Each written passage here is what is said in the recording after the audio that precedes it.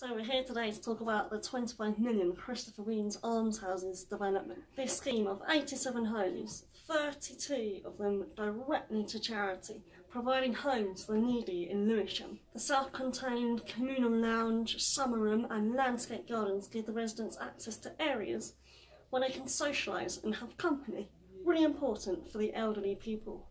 This develops a close-knit community feel whilst affording the elderly are 100% security at all times. The development has been planned, designed and executed with a prime object of caring for the elderly in Lewisham. The unselfish and charitable nature of this scheme is amazing to see.